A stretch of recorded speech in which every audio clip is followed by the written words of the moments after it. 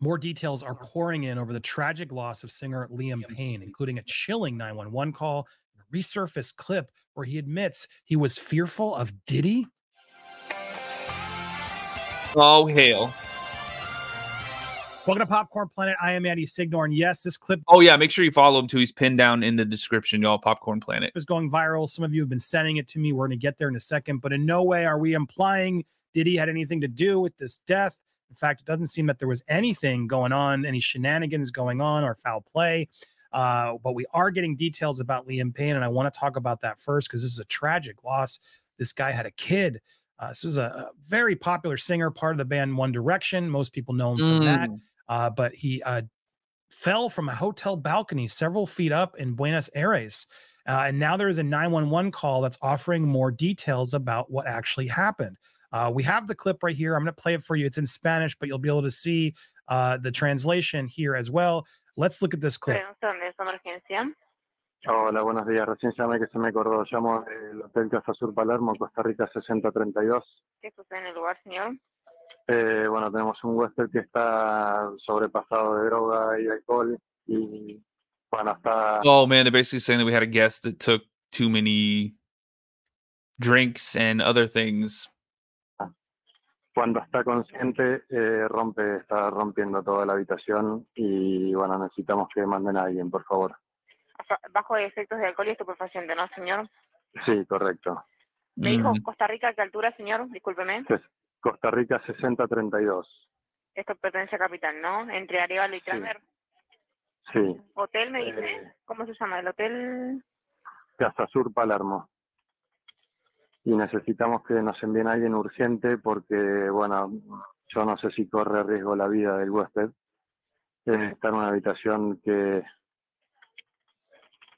tiene balcón y, bueno, estamos un poco con temor de que haga algo que le ponga... Oh man, he went on the balcony and they're afraid he's going to do something.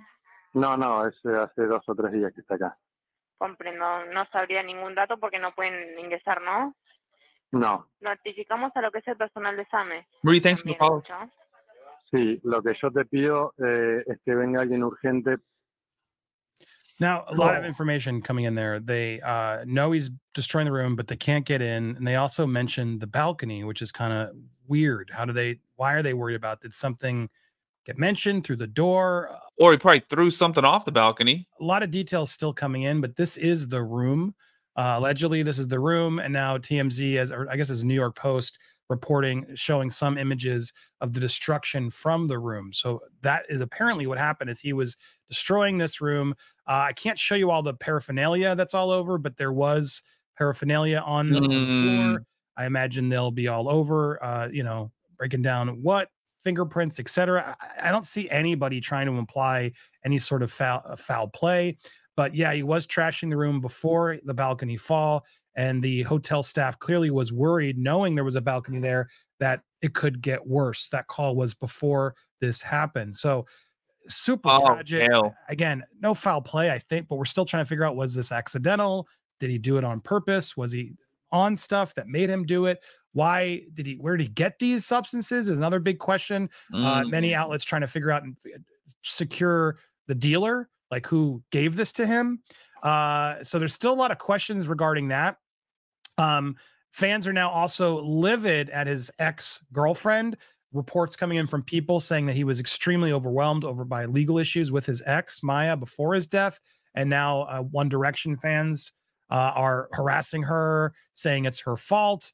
Oh, Lord. So people, like the fans of him, are saying that she drove him crazy. Like she could have potentially drove him to do this. It's getting pretty ugly there. She, didn't help matters by calling it out and making it a thing on her TikTok literally days ago, talking to the One Direction haters directly, calling them out. Oh, hell. I hate TikTok. It never plays when you need it to play. But there it is. She was calling them out, saying, you don't know the full story, so you can't chime in on this. And kind of break it down. So I've been seeing ones like this everywhere. They're called. Honestly, ones that say she needs to keep his name out of her mouth. She's obsessed, blah, blah, blah. They broke up years ago. Well, I made a 5-second TikTok about something he talked about on a podcast. I don't even get on this. Leave her alone. Leave her alone. You can have your feelings on this, but this is where it's now getting uglier. More and more posts regarding this issue. It's just really depressing. It's depressing because this kid had a 7-year-old kid. And obviously depressing because he was only 31 years old. And on his birthday this past August, he talked about his son, who he shares with an ex, a separate ex, Cheryl Cole. I didn't get any dad socks yet, but I'm going to speak to my son in a little bit, which I'm really excited about. Bless him. He didn't really ever show his kid, but he always talked to the fans about his kid. Clearly very in love with his boy. He's so big now. He's a big boy, and he looks like a mini me, as if we need someone any more me in the world.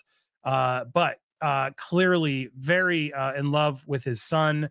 Here we are now. Daddy, bless him, made me want to cry. He said something really cute this week because I can see a lot of myself in him. He was like, oh, we need here now, Daddy, bless him, made me want to cry. Look, it's awful, man. It's awful how this is going to affect the kid and so many others. This man was way too young. It's so tragic what he got caught up in. Addiction really is a killer. It's so bad. It's so hard to break down and get out of. And I feel for him. I will wait for more information to come in, but this clip is hard to deny. So many of you have been sending it to me. Again, I don't think there's any connection here personally, but it's just haunting and eerie to see this clip now, knowing all we did. Is oh yeah, I posted this one. We look back at Liam and things he I did said. A video about this one. Let's watch. Anna, thank you. I went over to say hello to P. Diddy, and Jay-Z was there, and Leonardo DiCaprio was sat. All right, I think you've dropped enough names.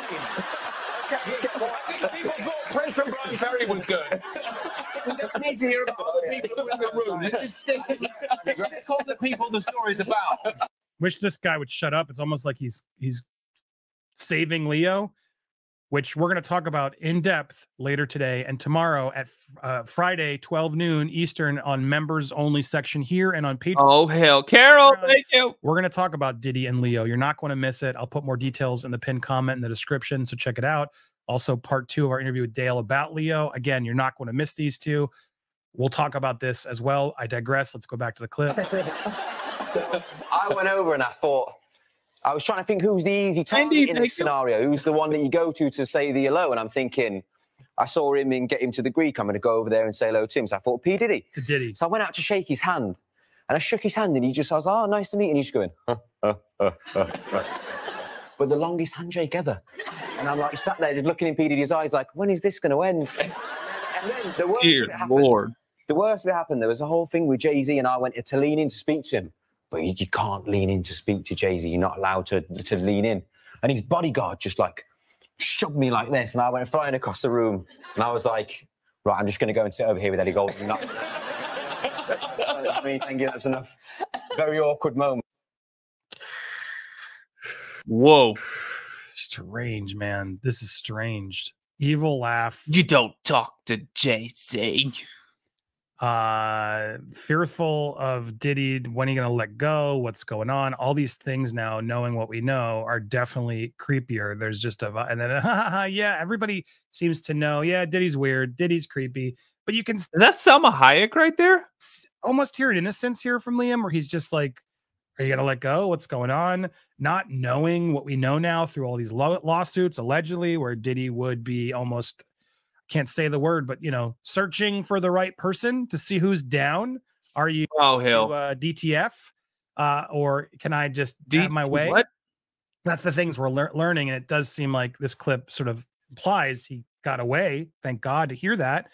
But watching this now, after knowing of the tragic loss, it makes the whole thing just a lot more tough to deal with. Now, one last thing to add about, as TMZ has been reporting on this, shame on TMZ. Just want to properly call TMZ out, because we saw this. We broke this yesterday, and we broke this news while we were live. It was happening. We got it. Actually, people were telling us rumors before it even went on TMZ, which usually calls. I'm not trying to take credit for it, but I say that because we saw it happen live on the show yesterday, where as TMZ was breaking the news with this very article, they showed pictures of his body on the floor. It was disgusting. Absolutely disgusting of TMZ. And there's a lot of outrage online, as there should be. TMZ has now quietly removed those images. They're like, well, we just showed the arm to show you that it's his tattoos to confirm it. That is crazy as hell. Oh, we just showed his arm. Are you serious? Holy hell, man. Y'all are outside of your minds. It's like, bro, you don't show anybody's body who's unalived on the floor, even just a part of it. That's disgusting. They have no shame, TMZ. They're the worst. And they've now thankfully removed it, but still talking about it in here. TMZ has seen a photo. You showed the whole world the photo showing his body on the deck. You can clearly see his tattoos. And the previous version, which we had in our live, out of accident because we didn't know what we were looking at. Shame on them. They are disgusting. They have no remorse, no shame. I think legally they did finally remove it because they realized, oh crap, we can't show that. But shame on them. And sending so much love and positivity out to Liam's family, friends. This is just a heartbreaking loss that so many are still very shocked by. Yeah, that is reactions crazy as hell. In fact, we just got notice as we're here. AGT, I guess BG, Britain's Got Talent is now canceled.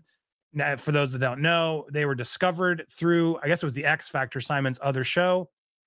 But yeah, he's now obviously, it's a loss for all these guys.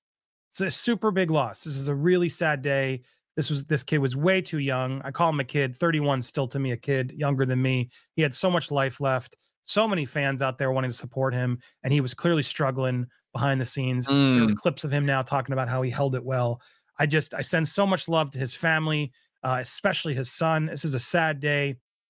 There's not much else to say about it. Oh my God. Yeah, that is terrible.